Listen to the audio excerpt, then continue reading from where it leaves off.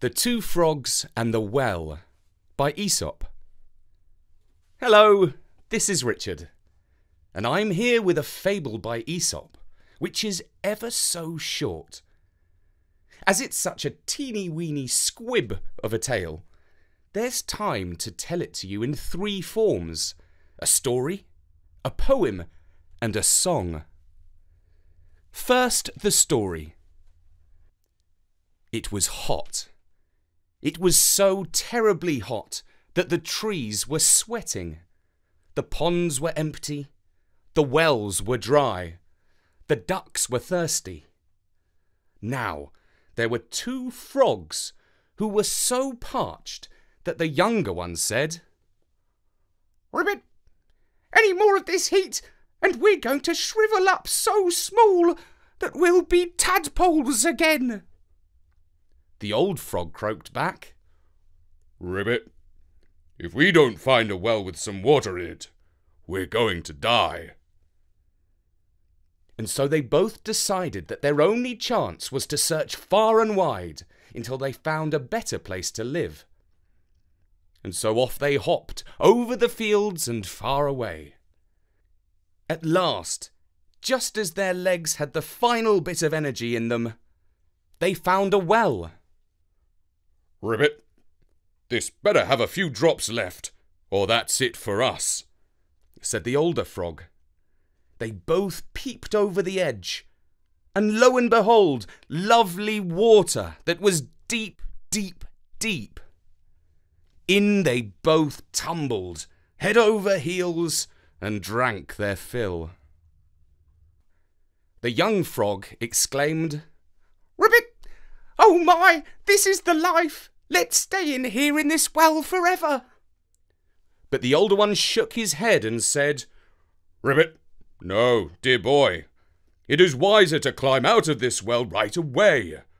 For if the hot weather continues, the water here will sink down, and we shall go lower down too. And what do you think will happen?"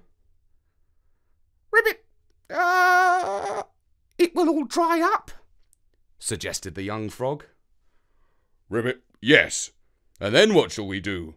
For we shall be right at the bottom of a very deep, dry well, and it will be impossible for us to jump out." And so, the moral of the story is, look before you leap. And that was the story of The Two Frogs and the Well by Aesop. Now, in the 19th century, an English poet called Geoffrey Taylor turned the fable into verse. I thought you might like to hear his poem. The Two Frogs by Geoffrey Taylor. The day was hot, the heat was dire, enough to make a post perspire. The ponds were empty, pumps were dry, the ducks were thirsty, so was I. Two frogs resolved, quite right I think, to take a tour in search of drink. And long they sped them on their way, and many a dangerous leap had they.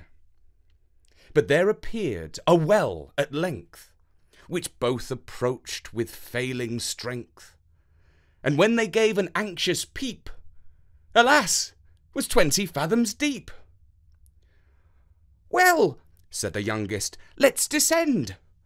"No," said the other, "youthful friend, for should the water dry here too, I ask thee, what we then should do?" Deep was the well. Not quite so deep our moral lies. Look ere you leap. And that was The Two Frogs by Geoffrey Taylor. And now, as you may know, although Aesop was Greek, many of his fables originated in India. We thought you might like to hear a little Indian song about a frog jumping into a well. It's sung in Hindi by Story Nori's Jana Elizabeth.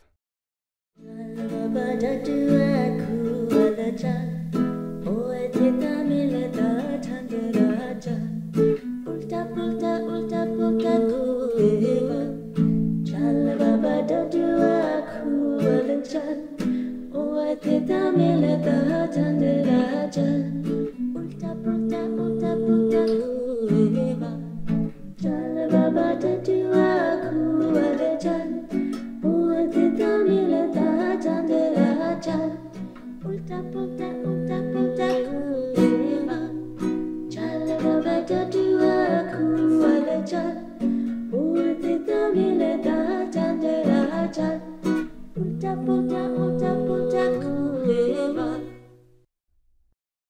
And that was the traditional Indian song called Baba Dadua, sung by Jana Elizabeth.